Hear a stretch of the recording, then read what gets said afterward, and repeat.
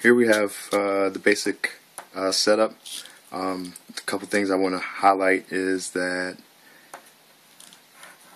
I believe one of the biggest factors is retaining all the heat that is given, and then from there being allowed to radiate heat in itself, even when the heat is not being applied for whatever prolonged amount of time. It continues to heat up the area here.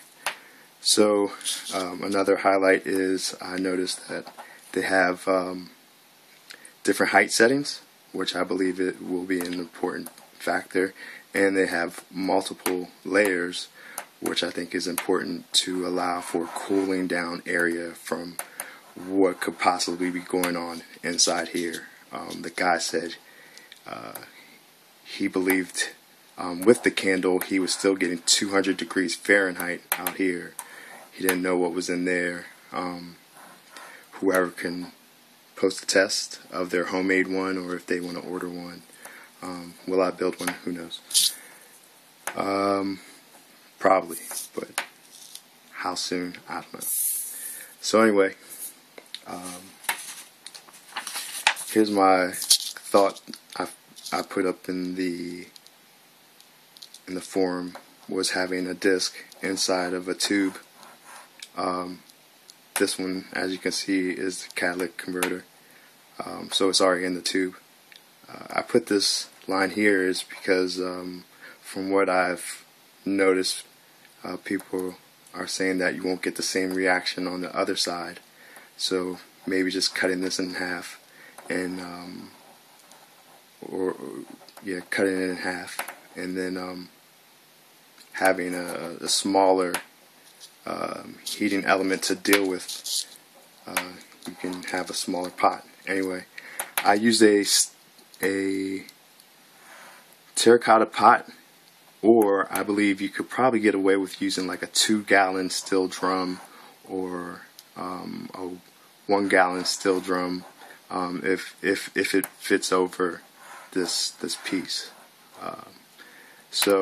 And like I was saying in the first page, I believe this is the important part. One of the important parts is the steel being heated up. So what I put in here is just like steel bolts or whatever scrap iron you have, just to fill up that area.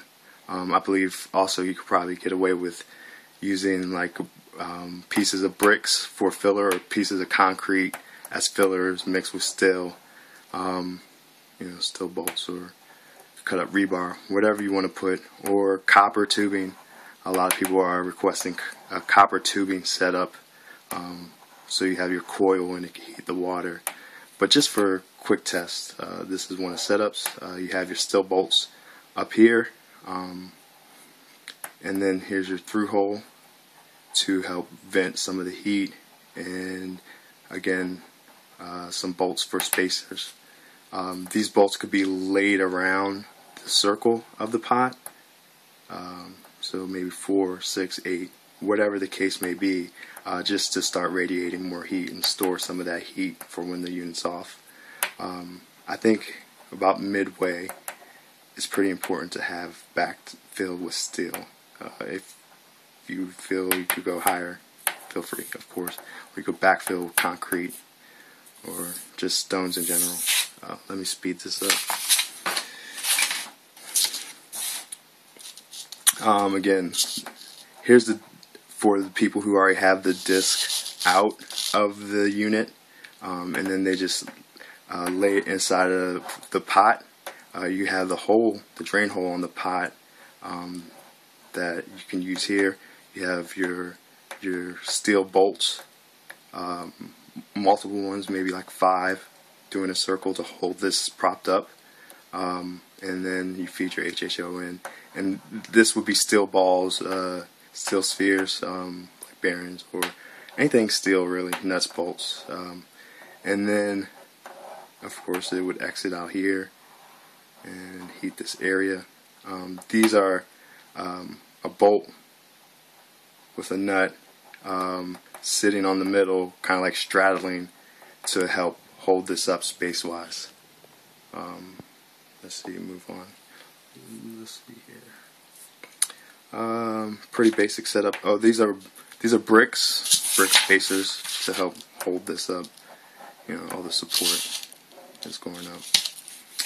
And then another concept idea, thanks for sticking with me, is just the straight catalytic converter, getting a quick setup done. You know, you can use a pot or you can use a can, whatever will allow the catalytic converter, the HCAT, to stand here stable.